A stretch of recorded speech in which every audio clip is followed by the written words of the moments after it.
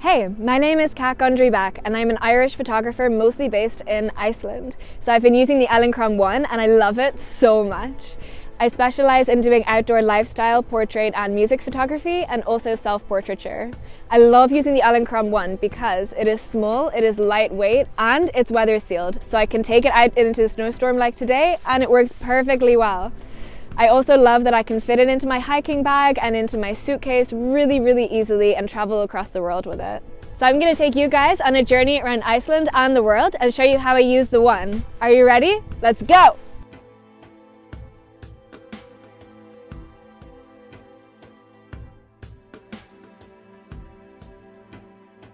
So today I'm on a glacier with Viking Women Tours. They focus on women-only tours in Iceland and they are such badass women. So we're going to take some portraits of them and it's quite low sunlight at the moment, this lovely low winter sun.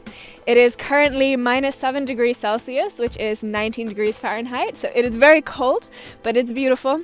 So we are going to use the ONE. So basically we've got quite harsh shadows on the side of the face. So we're going to use the ONE to just soften those shadows a little bit. So I'm really excited. My experience of the ONE in winter in Iceland is incredible. It can get down to -15 degrees Celsius here and it does not turn off. The battery life is incredible on it. I can recharge it with the portable battery and yeah, it is really good in cold conditions and it really helps me with the light. So kind of here, yeah, and then hold the light up and down. Yeah, perfect. Yes.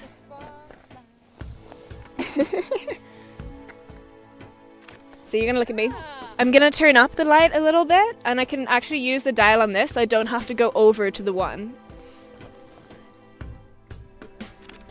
Without the light, there is a huge shadow on the side of Saga's face, but we brought in the light to just make it a lot more flattering.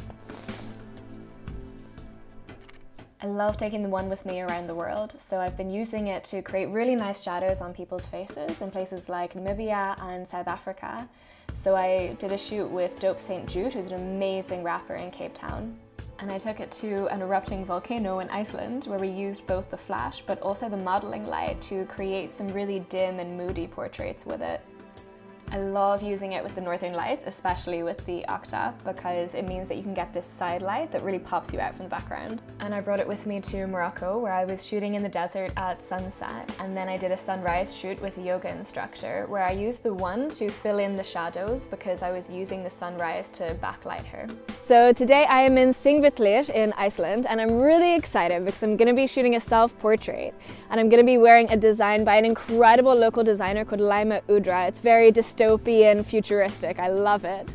So it's currently 2 degrees Celsius or 35 degrees Fahrenheit and it's a little bit of a snowstorm, but it's nothing the Elinchrom ONE can't handle. So on my Elinchrom ONE I've got my favorite modifier, which is the 100 centimeter Rotalux Deep Octa, and I've got a sandbag on the stand there because it's a bit windy, and I've also got my battery pack on there, which I love so much. I'm able to charge my Elinchrom ONE while I'm shooting. So yeah, let's go! The reason why I chose the Rotalux Deep Octa for this shoot is that it really spreads out the light and I really love how it creates quite a natural fall onto the body. So I wanted to use the light to just make myself pop a little bit out of the background, but I didn't want it to look fake. I didn't want it to look like I was using flash. So that's what I really love about this modifier, is that it makes everything just look really natural, but also makes a really nice contrast.